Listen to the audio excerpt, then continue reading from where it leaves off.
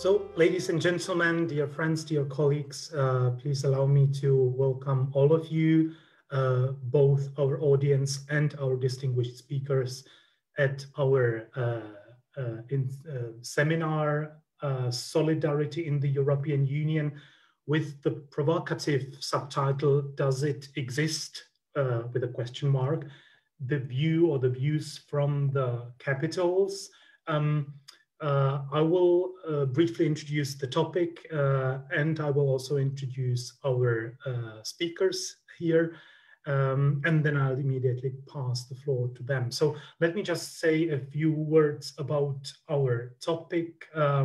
Solidarity is a central term, or seems to be a central term in European integration. Interestingly, I was trying to dig up some old documents and found that there is a direct reference to solidarity, even in the famous Schuman Declaration of 1950, quote, Europe will not be made all at once or according to a single plan. It will be built through concrete achievements which first create a de facto solidarity. So solidarity, on the one hand, is clearly a central building block of the integration process. But it still seems to be kind of secondary compared to transactional utilitarian concepts on which the single market is built. For instance, even the structural funds are mostly defined as a redistributive mechanism and not as an expression of solidarity. So we had from the very start a tension between this lofty rhetoric by Robert Schuman and also by the treaty on the one hand, and the practical design of the integration process and the single market as transactional utilitarian in nature. And the second point that I want to raise at the very start is that solidarity is typically, if you again look at the documents, the solidarity, famous solidarity clause, Article 222 of the treaty, solidarity is always understood as solidarity among member states. So it's not interpersonal between peoples, but state-to-state solidarity, which also means that solidarity is kind of filtered through the lenses of national politics, dependent on the decisions of the governments of the member states. So national politics, to some extent, to a large extent, defines how solidarity is played out in the EU. And that is where we come in with our seminar and also the forthcoming book on which it is based. We were hoping that we would have the book already now, but there is a slight delay in the production process. But at least we can show you the book cover. If I may ask my colleague for the book cover so that we can tease our viewers with the cover. It doesn't seem to be coming. Okay, so then that will be also, as you can see, there are some delays not only in the production but also regarding the book cover. But oh, it is coming. So that's it. As you can see, we also have one of the editors among us, and the book title European Solidarity in Action and the Future of Europe: Views from the Capitals. Thank you, Peter, and we can switch back. Thank you. So the three distinguished speakers we have here are all contributors to this book with their excellent chapters. Let me say a few words about each of them, starting with Catharina Sørensen, who is a deputy director at think tank EUROPA, but she also has extensive work experience at the EU's External Action Service, in the European Commission, and at the Danish Ministry of Foreign Affairs. She also worked for the Danish Institute for International Studies, with which our institute cooperates very closely. And as I said, the author of an excellent chapter in the book. Our second speaker is Senem Aydın-Düzgit, who is a professor of international relations at Sabancı, at the Sabancı University, and also academic affairs coordinator at the Istanbul Policy Center, widely published in top journals, so I'm sure you have come across her name already, and as I said, a contributor to our book as well.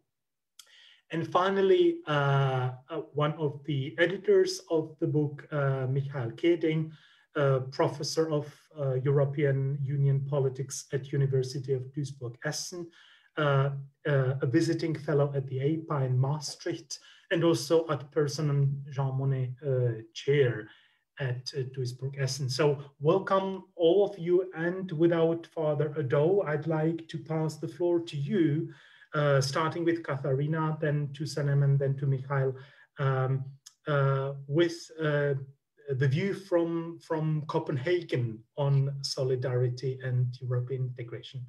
So Catharina, welcome, and the floor is yours. Thanks, Peter. Thanks very much. It's always great to get an invitation from Prague. I was a student at Charles University at EUROPA back in 2002, so I spent a semester. I didn't know that. That's great. Thank you. And really liked it there. So so even if it's just virtually, I'm very happy to be with you today. And I think your question is very fair. If solidarity at all exists, I mean, I think there are some good examples with Brexit, after Brexit, among the 27, that yes, there is solidarity in some respects, but now that I'm focused on Denmark and focused on the aftermath of the COVID crisis, I think it's quite fair to say that there have been a number of examples where Denmark has really not been in a very solidaric light. During the COVID, the Pan-European think tank European Council on Foreign Relations did a tracker called a solidarity tracker, where they tried to count the number of times a member state was solidaric. With the exception of Malta, a very small country, the smallest member state, Denmark was at the bottom of the list in terms of displays of solidarity.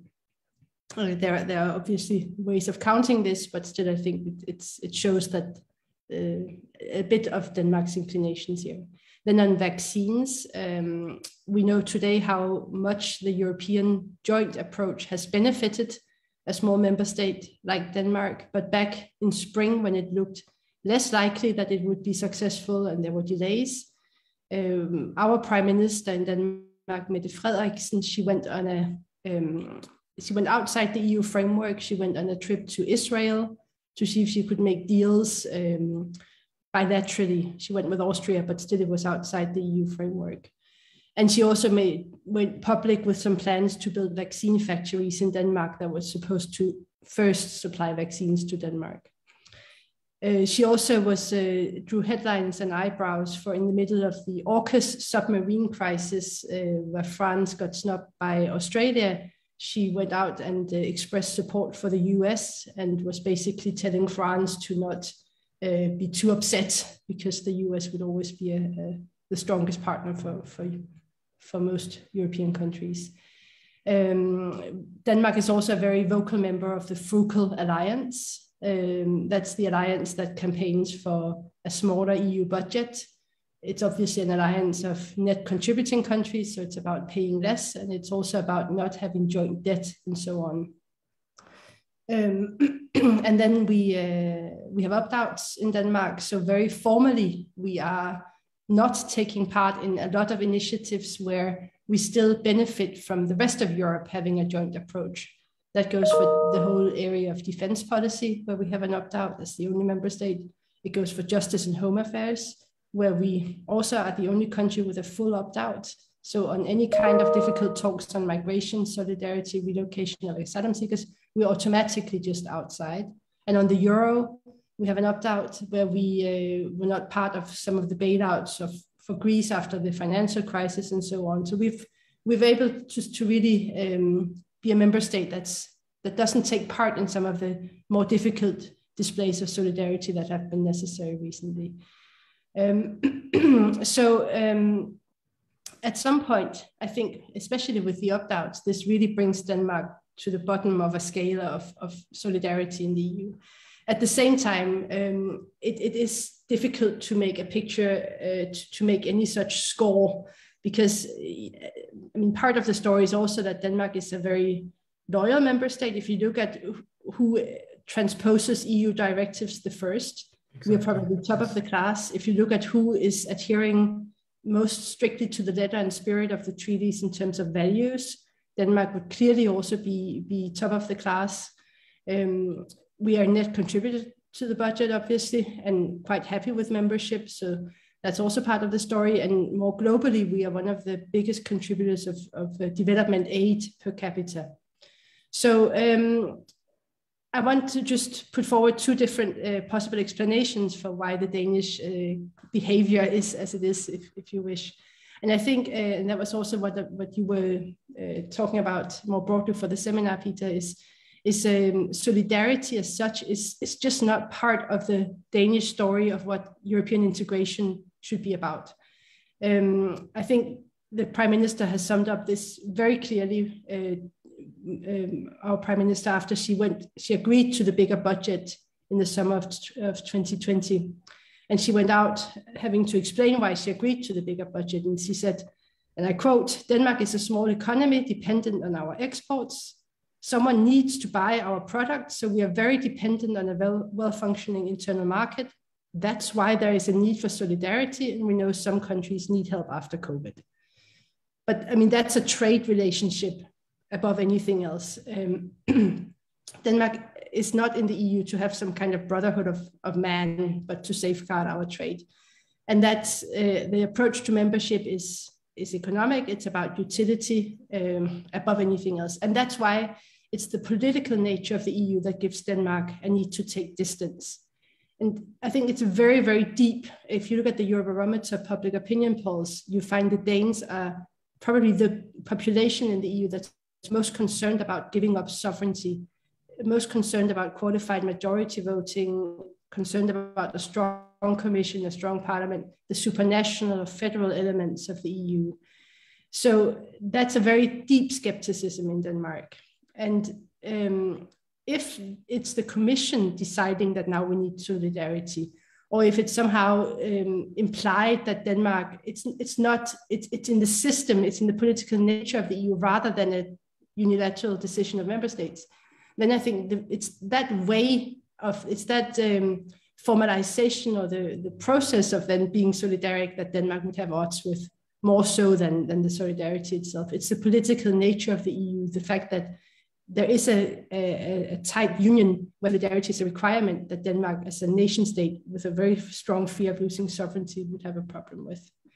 And then the second explanation is much more straightforward. I mean, by many standards, Denmark is a very, very well-functioning society. If you look at almost any indicator, if it's trust, if it's happiness, if it's affluence, gross national BNP, Denmark does very, very well. So we're also lucky we don't share a border with a threatening neighbor. We're not very exposed to natural disasters. We're not the most exposed to climate change. So I think there's a very, very rooted perception that EU solidarity is simply not something that Denmark is likely to come asking for anytime soon. But it's something that we might, on a number of occasions, be asked to show to others. And I think this, I mean, the type of change of threats we've seen in recent years are much more hybrid than classic threats. So this might change with future generations. But I think to the current picture of Danish solidarity, I think there's also this element of quid pro quo in this story. But I wanted to end there, Peter, just with this initial reflections on your. Thank you. This is a great summary. Just a brief follow-up question, something that I think might be interesting for our Czech audience as well, because what you describe is not that dissimilar from how the EU is perceived here in the Czech Republic. But at the same time, there is kind of an increasing worry that the position, that you pick and choose is unstable or not tenable in the long term. Is there a discussion about that in Denmark as well, or is it just the cozy place that you want to keep on the kind of periphery, not in the core of the EU, and that is something that wants to be perpetuated as long as possible by the country's elite? I think actually in Denmark that many Danes would be surprised if others had the same concern as Denmark. I think there's a feeling that we are somehow the exception, I mean, together with the UK, admittedly, but that somehow the continental way of doing politics was more suited for something like the EU to form and to be a deep and committing cooperation, and we were more of the fringes on this. Right. So I think that would first of all be a bit of a surprise that we were more in the same boat as everyone else on this, and that's why I think if there were more demands for exceptions, I'm not sure Denmark would be so flexible, and certainly not on the rule of law, to have any kind of flexibility given. I think there would be some kind of maybe a bit paradoxical an insistence that the rules need to be followed, and it's just us being exceptional. But I think the question of other, like Germany now, Merkel her legacy was very much one of keeping Europe together. I think with the new German government, there might be more of a tendency to then say we go in smaller groups. And I think where Denmark would then position itself is a very open question, because we do see ourselves as a core member. And so we have a bit of a paradoxical situation. I don't know. Mm-hmm. I think it would come as a surprise if other countries were more similar to us than we think. That's interesting. Thank you. Thank you, Catharina, very much. And from the north, we are moving to the south, another country that is very important for the European Union, even though it's not a member, Turkey, a country that has had a long-term difficult relationship with the European Union. Senem, tell us, what is the Turkish view of solidarity and in relation to the integration process? Okay, thank you very much, Petr. And I'd like to also thank you for inviting me to this event, and also to the wonderful editors of the book, and Michael as well himself, since he's here. Let me just start perhaps by talking a little bit about what solidarity is and how it's perceived with respect to the overall EU-Turkey relationship. And then perhaps zoom in onto the specifics of this, right? Where do we see solidarity, or where we don't see solidarity, and on which instances of crises in particular? Now, of course, the notion of solidarity is a concept that is rarely discussed in the EU-Turkey relationship today, mostly because of the lack of solidarity that both sides presume for one another. Now, on the Turkish side, the dominant perception is that the European Union shows very little solidarity with Turkey, especially on migration, right? Of course, there is an EU-Turkey migration deal, as I'm sure all of us know, everybody knows by now, and that this seems to be somehow working despite some flaws and problems. But however, there is also this discourse that is pushed by the government that, you know, the EU doesn't do its share of, or doesn't undertake its, basically the burden that it promised to undertake in terms of financial commitments, etc. And so doesn't really act so much in solidarity with Turkey, since Turkey is hosting more than 4 million refugees. Now, that's, of course, one sort of negative, I would say, way in which sort of the solidarity discourse is undermined. And of course, you know, there are also, on the other hand, you know, these geopolitical conflicts that are very prevalent in the relationship, where you don't really get to a debate on solidarity because there is so much discussion on conflict. I mean, right now, of course, we did have a brief de-escalation regarding the conflict in the Eastern Mediterranean during the summer. But now that conflict seems to be escalating again with the bilateral deals, for instance, between Cyprus and Egypt and France and Greece, etc. So that seems to be, you know, on the horizon. So in a, you know, sort of heightened context of geopolitical anxiety, of course, there's very little scope for discussion of solidarity. Now, this is, of course, more for the Turkish official position and the discourse of AKP. On the other hand, if you sort of zoom in on the Turkish, you know, domestic politics and society, you see that among more pro-democratic, more pro-Western circles in Turkey, there is also the belief that EU shows very little solidarity with them, right? So here, you know, solidarity defined by whom and for whom is an important question. I think that needs to be tackled. And this goes to show how important this is, because the perception there is that the EU shows very little solidarity with, pro-democratic circles in Turkey or with the opposition, precisely because it tries to uphold its own interests, mostly regarding, of course, migration, right? So you have that kind of discourse bubbling or building up also in the last years as well. Now, of course, as we did cover in the book, where we focused mostly on the COVID crisis and the instances of solidarity during COVID. So let me mention a few things about that as well, which of course we unpack much more in the book chapter that I co-authored with Özgehan Şenyuva from Metro. Now there we argue that, that there have been a very brief instance of solidarity between EU and Turkey in the earlier months of the COVID crisis, where Turkey was sending medical assistance to various EU countries, the countries of the Western Balkans, other Eastern neighborhood countries, etc. So it was sending masks, COVID test kits, other protective health sanitary equipment, etc., etc. But this period was very short-lived, right? And Turkey was branding this as part of its aid diplomacy, right? And it was largely strategically driven, because it was driven by the idea that if it engaged in aid diplomacy as such, it would further strengthen its international presence in relation to Europe, which it contests externally in their wider and shared neighborhood. And at the same time, it could sell it to the domestic audience as, as a sign of good governance at home. So the idea was that, we are way more than sufficient for ourselves, while Europe is disintegrating once again under yet another crisis, just like, Euro crisis, migration crisis, all of it. And, we're there to help. So we are the superior party here. So this was, in fact, the logic or the driver behind these policies, but they were very short-lived. And why were they short-lived? Well, because, Europe managed to overcome its initial crisis of solidarity, which it experienced, especially, of course, between the North and the South.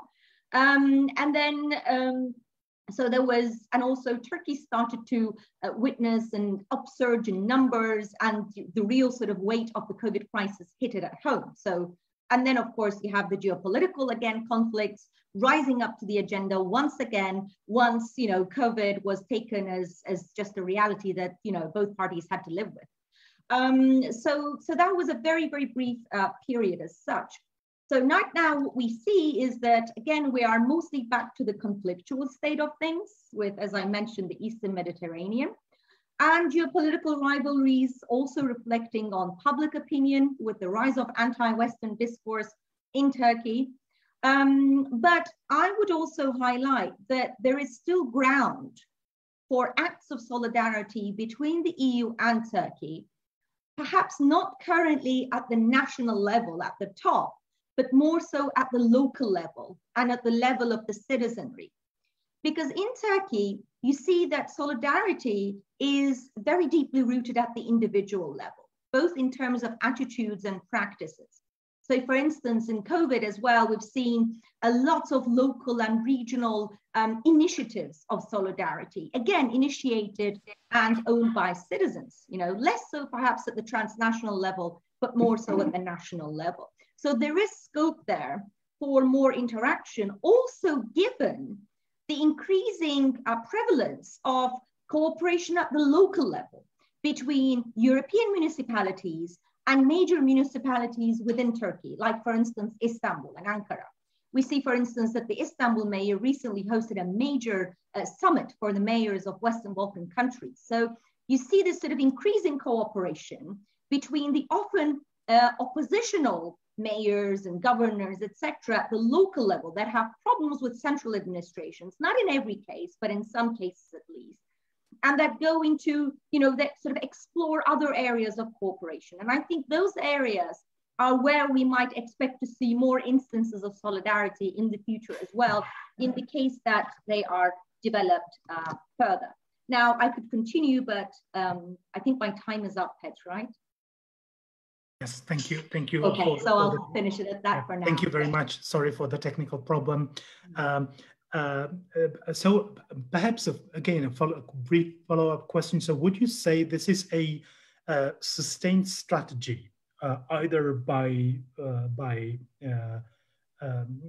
government or even by the opposition, to present, the narrative of Turkey being an alternative center of solidarity compared to the EU, or is it rather in the background, not explicitly framed as such? Would you say that there is a, like the point of competition or rivalry, saying, look, we yes, as a center work better than the European Union does? Yes, I think there is.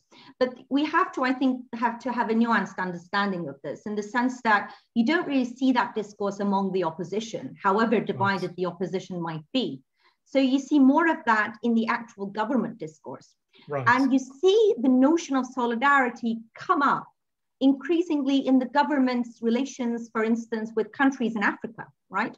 Mm-hmm. When you see how the government tries to increase, or the state, Turkey tries to increase its presence in Africa, North Africa, Sub-Saharan Africa, elsewhere, it uses the solidarity discourse. It argues that there is this natural solidarity that there is there, that goes all the way back to the shared religion, history, identity, whatever, which the Europeans lack. So yes, it does get instrumentalized, in other words, right, in the way of a certain foreign policy agenda. And again, it uses that solidarity discourse to show that, and to tell the public as well, that we need to, or the Turkish public needs to show acts of solidarity in hosting the Syrian migrants, for instance, that this is something that we're capable of, but the Europeans are not, right? And he uses this discourse a lot in the global space as well, to sort of to pit Turkey as a more normative actor that pays attention to these things, rather than Europe that just externalizes this foreign policy among others, and so cannot take a principled foreign policy stance on these issues. So yes. Oh, that's interesting. Thank you very much, Senem. I think there will be some more questions coming up later, but let me turn to our last speaker, and as I said, the one of the editors of the book. So perhaps Michael, welcome again, and perhaps I know that you want to speak about the German case, but perhaps because you are the one who probably has read the book several times, maybe. And we so far have heard diverse but rather critical voices when speaking about the national backgrounds. Is that the story that we hear from the other capital? Is it the dominant narrative that we have in the chapters, or is it like rare exceptions and it's just an accident that here at this meeting we have Turkey and Denmark and the Czech Republic? So Michal, the floor is yours.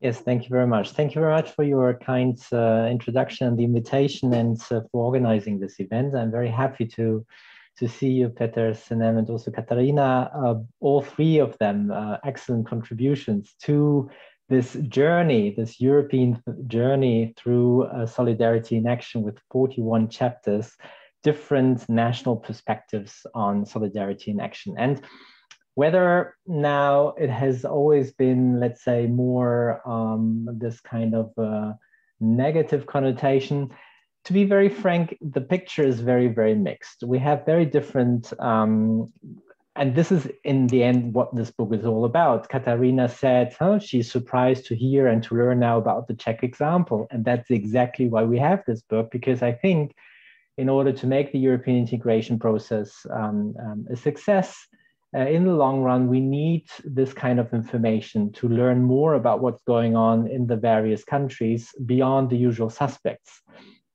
And we see, zooming into the various chapters, that solidarity in action takes many very different shapes and forms. We have seen Catharina and Senem, and also your questions, Petr, you put forward.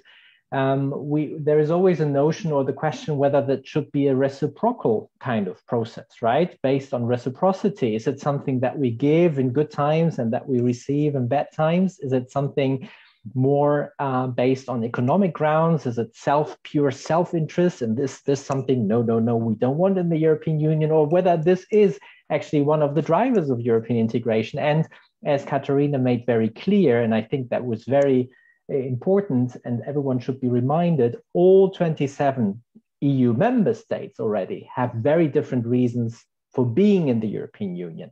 And obviously these national narratives, they differ, and accordingly also the narratives around solidarity in action differ.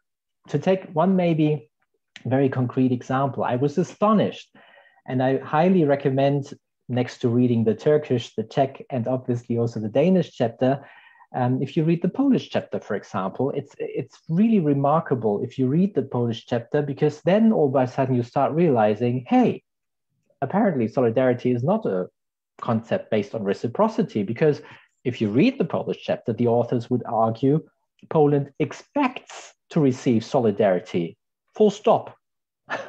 Okay, and that's extremely interesting, because what we learn is that it is a deserving country. That's what the authors would argue. A deserving country which was betrayed by its allies, forced to the Soviet zone, and solidarity with Poland is a needed compensation, so to say, for the misfortunes it's experienced. So the argument of the Polish authors. It is extremely interesting to read this. And then you start reading and you start thinking, oh, okay, that put things quite in a different perspective. Also, the ongoing discussions we have right now with regard to the rule of law and the way communication or miscommunication between Warsaw and the European Union, Brussels, the institutions work. So, and this again is really what this book is all about. It really gives very different perspectives. And the Polish chapter may be an extreme in itself, because it's really making the point, no reciprocity, there is no reciprocity. We expect the European Union to be, to show solidarity. But these are the stories which are extremely interesting. A gloomy chapter in many respects, because this chapter focuses also on COVID, particularly on the first wave, is the Italian chapter. I mean, this is really something you read and you just think, oh my God, it went terribly wrong in all different kind of directions, right? Italians shouting out for help, and none of us in the EU capitals responding. Leaving them alone, not offering any support or help. Actually, in the first couple of days and weeks, as you know, we all shut our borders, or many of us, without consulting each other, right? Luxembourg was about to die, yeah, so the author would argue, because a country that depends on 70% from workforce from abroad of the borders, right? From France, from Germany, from Belgium, overnight, no access to employees. So the country was literally dying with the unilateral kind of unsolidary in practice, in action. But at the same time, we have seen, and Catharina elaborated on this, right? Read the Irish chapter and you will see that it is a case in times of Brexit that we can always show, and hopefully we will also talk more about when teaching about the European Union, right? That this island was showered by solidarity during the Brexit negotiations. All 27 EU member states rallied behind, or 26, rallied behind the Irish position vis-a-vis the UK, and including the Hungarian government, including the Polish government. And we tend not to talk about it. It is exceptional. It was the European Commission negotiating on behalf of the European Union, and all the member states, they simply agreed. And all these bilateral efforts by the prime ministers in the UK to go on city hopping in capitals and to divide and conquer, well, it didn't work. Not at all, nowhere. They were always pointing to the European Commission, right? An extremely interesting chapter also to read. Now, and that brings me to maybe something else. We are focusing here for obvious reasons on the member states' perspectives, right? Views from the capitals. And I think I'm convinced that this is extremely important to talk more about, to really understand what's going on beyond Paris and Berlin. But allow me maybe a little footnote also that the European Union, and coming back to Catharina, right, the missing narrative in Denmark maybe, right, it's also that the European Union itself that solidarity is a European value, right? To start off with, Petr, you refer to the solidarity clause, but actually if you read Article 2 even, right, solidarity is mentioned. So it is a value, and Catharina mentioned values, yes. Right. And Catharina mentioned also for the Danes, right? For them, the principles, the rules, the norms, the values in Article 2 are important. Well, solidarity is part of it. And it is a motive for action for many. And in fact, the EU institutions are inspired by this aspect of European solidarity. This is why, for example, we have digressive proportionality in the European Parliament, right? Because we want to give also the smallest of all the EU member states a minimum number of members of the European Parliament to make them heard and to help them to be operational in the European Parliament. This is why we have QMV, the qualified majority, which the Danes apparently do not like so much. I'm more concerned, as we just learned again from Catharina. But in the end, it is also a principle showing or being inspired by European solidarity, because it's not only about the numbers of countries, it's also of the citizens. It's double majority. It's both. It's pure solidarity in many respects. Or the club spirit in the European Council, right, where we continue to adopt positions by unanimity. No qualified majority. It is really something where the heads of state and government sit together and they do respect each other because they do represent sovereign, independent member states in this club. And it's not just because the German Chancellor speaks out that everyone is quiet. Not at all. It is really this club spirit that everyone speaks up, and we can all by sudden, talking about Turkey, right, rally around a Cypriot position, right? And yeah, and in Cyprus, we would probably consider this to be solidarity in action. So bringing me maybe to my last point. So next to solidarity inspires EU institutions, and solidarity is a European value and a motive for action. You mentioned, Petr, it's also a cornerstone of European integration process from the very early beginning. In the end, and that's how I would maybe conclude here, and I would look forward to discussions or maybe also elaborate a little bit of what we can then do about solidarity, lack of solidarity, is the fact that European solidarity in the end is about understanding each other, being aware about the differences and the interdependencies. If we want to adapt narratives, it's about talking about these interdependencies, economic interdependencies, but also political, cultural interdependencies, and they vary to a great extent. We have all very different narratives why we are and want to be in the European Union. Talk about those narratives. Understand that Finland is in the European Union for military security concerns, mostly. And these are very different from German interests, for example, right? Being part of the European integration process.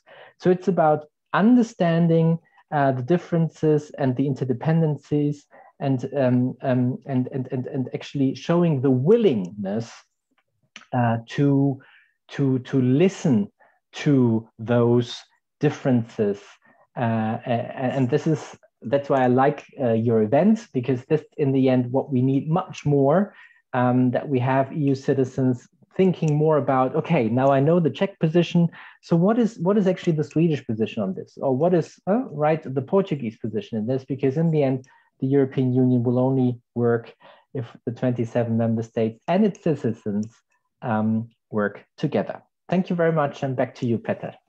Thank you. And again, a brief question for you as well, because you know all the chapters, and we have Senem here from Turkey. Yeah, my question would be, do you find any kind of commonality? Because we have quite a few chapters that are written analyzing the situation in non-member states, right? In the Balkan countries, in Eastern Europe, in Turkey. Would you say that there is some kind of common threat, perhaps something along the lines Senem described in the Turkish case? Yeah, I mean, there is a kind of distrust that the EU does not really show solidarity. Is that a common theme? Yeah. Or not really? Yeah. So those chapters focusing specifically also on this first wave of COVID, they all underlie very much, I mean, most Balkan states would underline actually Turkey's presence. It's 8 programs, and it's not only Turkey. The worrying thing is that most of these chapters would also point at China and Russia, very much so. And them being there where the European Union basically still was shutting down its borders, basically, its internal borders. So yes, so that is something you hear quite often in the number of chapters specifically from non-EU member states. At the same time, allow me maybe to make this point as well, we have also very interesting concepts that work regionally, so regional solidarity. Like the Baltic states, for example, if Estonia, Lithuania, and Latvia independently, all those 3 chapters refer to the Baltic bubble experience during the COVID experience, them not shutting down their external borders. Then they left their borders open because in the bubble of the Baltic states, and this apparently worked very, very well, and made possible that actually the employers and employees were moving back and forth, and that actually a little bit of the internal market was preserved on their own initiative. Regional solidarity in action. I still have one more question I want to ask. It goes beyond the book, but you know, frankly, when you mentioned Turkey, and it might be a question for Senem as well and Catharina, when we, you know, and this is not just propaganda, right? That this perception that Russia and China and Turkey provided some help, while the European Union, which some countries of which are even a member states, right, did not in the first phase. How come? How do you explain that? Is it just simply that the countries that are more autocratic react more swiftly, or what would be your explanation for that? But because that is clearly not, and I'm just repeating that, it's just not just about propaganda, right? It's also about delivering some aid to some countries. How do you explain that? Michael, what do you think? And then perhaps Senem as well. Yeah, I could start maybe. I mean, this is actually quite a difficult question, also because it has this time component in there, right? So not everyone was hit at the same time by COVID at the very early beginning. So the Chinese had already their long-term experience, so to say, right? And they had it much long before it actually then arrived. And we were all looking at Italy kind of scared and worried, but it was also pretty much localized, specifically in the northern part of Italy. And we saw, right, the coffins piling up and everything. And we were really worried. And the member states just did what they very often do. Very often they do, because there was a lack of EU institutions visibility as well. They defended national interests. Right? So they were thinking about their German citizens, and the German Minister for Interior, we have to shut down the borders because we get them from Italy over the Alps and so on and so forth. And this is exactly what the Brexit chapter then shows. The Brexit chapter shows very nicely that we need those supranational institutions, right, in order to get us out of this national kind of perspective and this knee-jerk kind of quick reaction, which we normally would develop at the national member states, to actually have supranational organizations forcing us to raise the question, is there a problem that is a European problem that needs to be fixed with a European solution? And once we have ticked those boxes, we become active. And then we organize conferences, right, to collect money, to invest in the discovery of new vaccines, and so on and so forth. But this is a step that is always needed, and it takes always a little bit more time than... Yeah, so it's right? slower. Yeah. Senem, what would be thank you. Senem, what would be your take on this? Why do you think countries like Turkey reacted so swiftly? Well, I mean, number of reasons. First of all, I agree with, first of all, it has to do with timing. So I'll have to agree with Michael there in the sense that it was hit relatively a little bit later than, for instance, countries like Italy, right? Secondly, the health system The Turkish health system is, in terms of health, the capacity, it does quite well. And this is something that goes way back even before AKP, but it was strengthened further in many ways by the AKP governments as well. So the health system stood quite firm. So that had something to do with it. And thirdly, of course, one can say that sometimes when you, of course, it's difficult to articulate this now without saying something positive, because I don't try to say anything that there's anything positive that's associated with an authoritarian way of governance. But, you know, at least sometimes in some crisis situations, yes.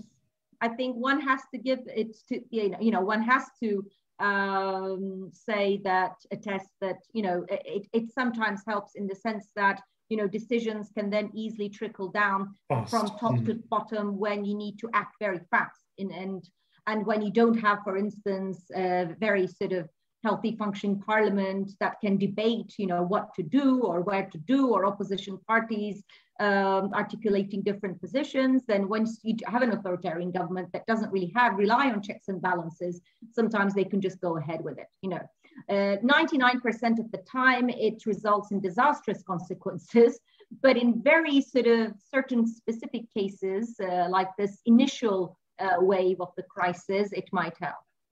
Mm-hmm. Thank you. Thank you. Before turning to Catharina, we have a question for the audience, Senem, as well.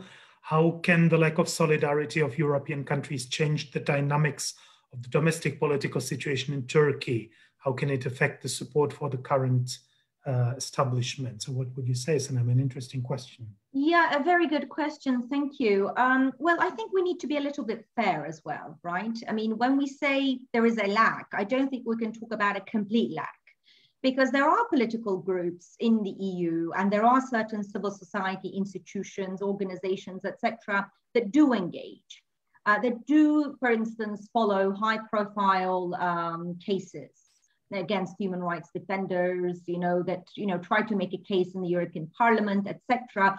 So I don't think it would be fair to say that there is a total lack. There isn't. But of course, especially at the governmental level, there seems to be an absence or perhaps a concern to engage too much, so that, you know, the modus vivendi with the current Turkish government might be upset, and that could have ramifications for migration deal, for Eastern Mediterranean, and for other potential conflicts, and for economic, of course, concerns, right? So I think what could be done, again, from a policy perspective, and again, in response to this question, is perhaps for Europe to be prepared of what might come in the coming years in a possible post-Erdogan phase, and engage early on. I mean, this might not be from today to tomorrow, but it will most likely happen in the next, I don't know, 5 to 10 years or whatever. It's very hard to tell. So, but it's much better to engage early on and to invest in these developments so that it can have a stake also in whatever is happening. But other than that, of course, a change of government, etc., these are things that in the current circumstances will mostly happen, if they do happen, due to largely the domestic dynamics of Turkey and Turkish opposition and Turkish society at large, including, of course, its reactions to the Turkish economy and other factors. Mm-hmm. Thank you. Thank you. Catharina, two questions for you. One is, I think Michael already mentioned this Baltic bubble. Do you still feel that there is something like a Nordic bubble, broadly speaking, including Denmark in terms of solidarity, or is it really, I just yesterday ran across an article in the Politico arguing what has happened to the liberal Denmark with the growing influence of the, you know, Danish People's Party, and even though there is social democratic government. So is there kind of closing up, or is the space, at least within the Nordic cooperation, remaining open for solidarity? What would you say is the current situation and the current development there? I actually think the Danish-Swedish relationship is at its at quite a low point at the moment.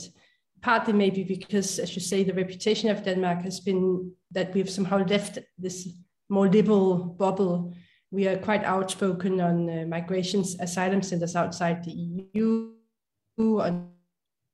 and many cases where we go to the limits of existing conventions and so on, where Sweden has more maintained the more liberal, traditional Nordic perspective.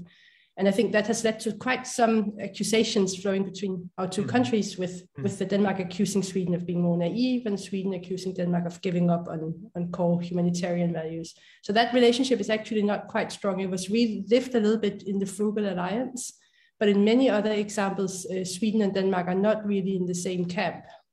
We have now this case about the minimum wage, which is huge in Denmark, where Denmark is very afraid of signing up to a directive on the minimum wage. And it's very likely to be seen as being unsolidaric now that we have this theme for the webinar, because why not support the efforts of workers with low wages getting more salaries in the rest of Europe? But we are afraid of this undermining our own system. Sweden was supposed to be in the same camp as Denmark, but has chosen to support this directive. So I think there is a growing divergency, growing distinct paths between the two countries. So I'd say the sort of Nordic bubble is a bit less strong than it has been for a long time. And the Baltic bubble, I don't really see one either. I think there are very few direct relations on EU policy between Denmark and the Baltic countries, for instance. Despite very close historic ties and a number of similarities, I wouldn't really say that's. I mean, we are in a constant search for allies after the UK left, but it's really still ongoing. There's no very close circle of allies. How would you explain one more question that kind of still I have to think about it? How do you explain this? As you mentioned, Denmark is one of the countries that with the highest trust. High level of solidarity internally in the society, right? And the growing lack thereof externally, is that a paradox or contradiction, or is it something that you find kind of logical, that it closes off, keeps what we have and doesn't want to share externally? Don't you find it's paradoxical? Well, yeah, I think it's a bit it's a bit one-sided, because I think you're very right. There's a kind of a Danish bubble. It's a very egalitarian country, some of the highest tax rates, but people pay taxes very happily, almost. I think that's some surveys have found that it's even with pride and joy and something, because it's going to, or at least until recently, it was seen as going to other Danes, and everyone high and low could recognize themselves. There's very little gaps. I mean, compared to other countries, it's a very flat society, and people have very much cherished that. And I think now that there have been crisis after crisis showing that the nation state alone is not really adequate to respond to some of these events, I think that is dawning a bit more on Danes than it has been previously. And I think Michael's point on talking more about interdependencies is extremely important for a country like Denmark, where we're so used to thinking, oh, European integration is only about us handing over a little bit of our treasured sovereignty to the EU in response for some trade relations. And I think the picture is much broader. As we saw when we shut the borders in 11th of March, I think we were one of the very first EU countries to shut the borders. It was before the green corridors were introduced by the Commission, but obviously we would not have had the food on our supermarket shelves if we had not had the supranational response.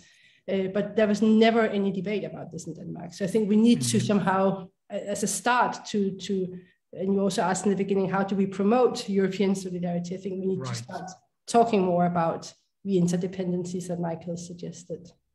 Thank you. Well, it seems to me my kind of major takeaway from our discussion is here that indeed the national positions seem to be quite different and quite fragmented, right? And that's perhaps because we are almost out of time.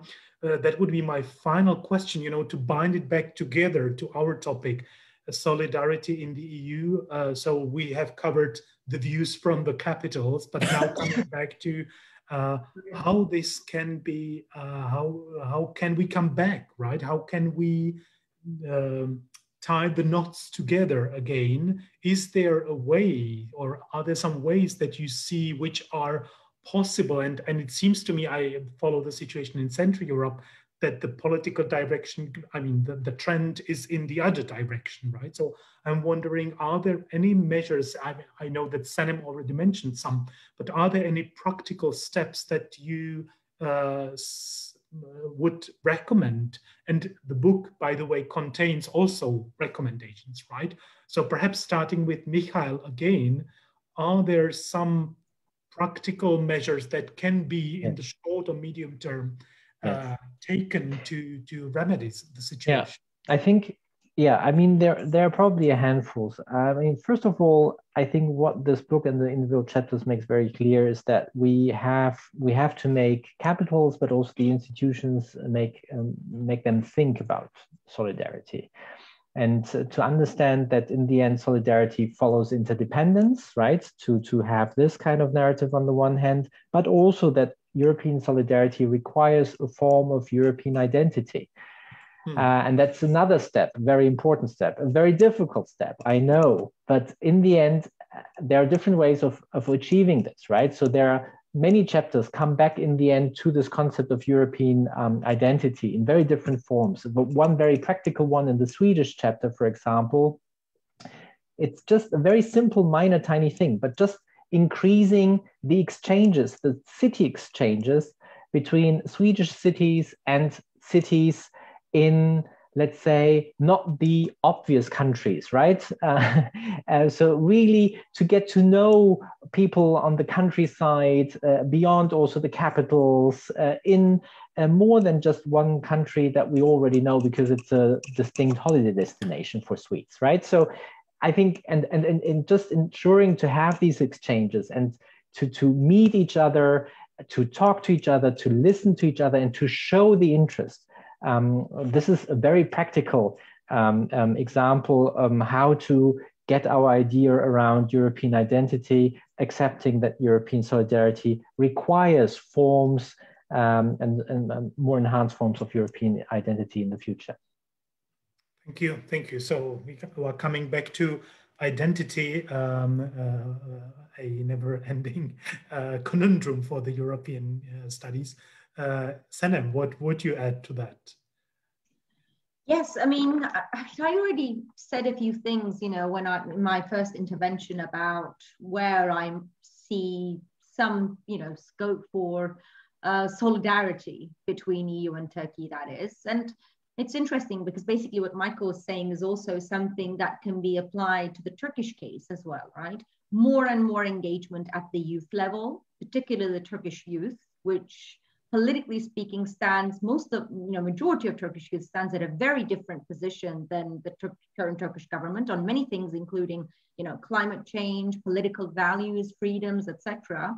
And, you know, think of it in a long-term perspective again, and be prepared and engage for it. And I think also realize that many of these challenges, I mean, again, going back to this notion of interdependency, which I think is very important, because this is not just a matter that concerns intra-EU countries, but also EU and neighboring states like Turkey, right?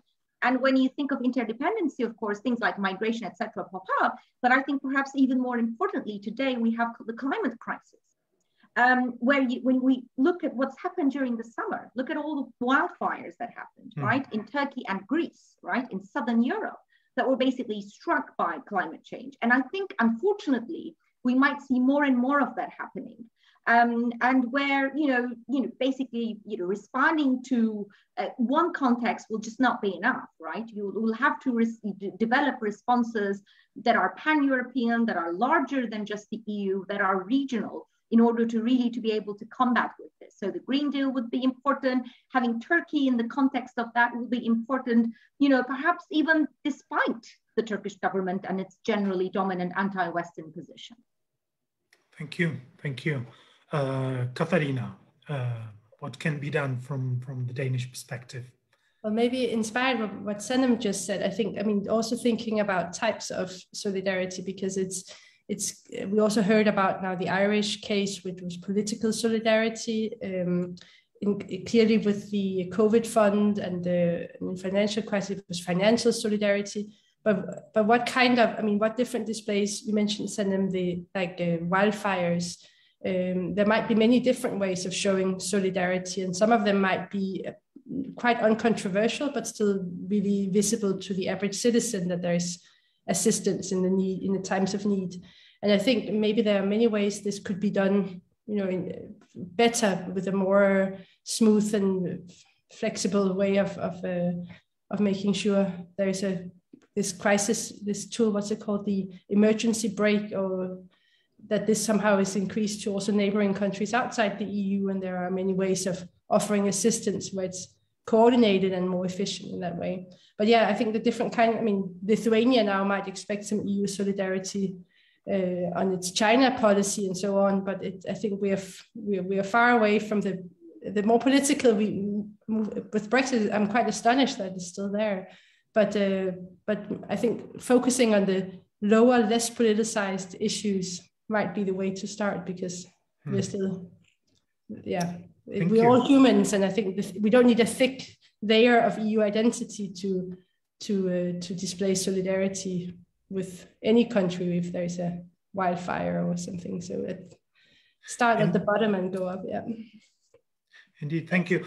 Again, I think a common feature in what all three of you suggested is like an implicit critique of the state-centric view of solidarity, right? That solidarity runs from the European identity to people, to a person-to-person relations. Your neighbor across the sea in Turkey, and then Greece, we have the same problem with the wildfire, right? So this is probably something that I think might be the big takeaway for all of us, also to think about how we can overcome the state-centric understanding of solidarity that still underlies much of the discussions about solidarity in the EU, including in the legal text. So thank you very much. This has been really a stimulating talk with all three of you, and I'm really happy that we have had such a diverse group of excellent speakers. So let me thank you again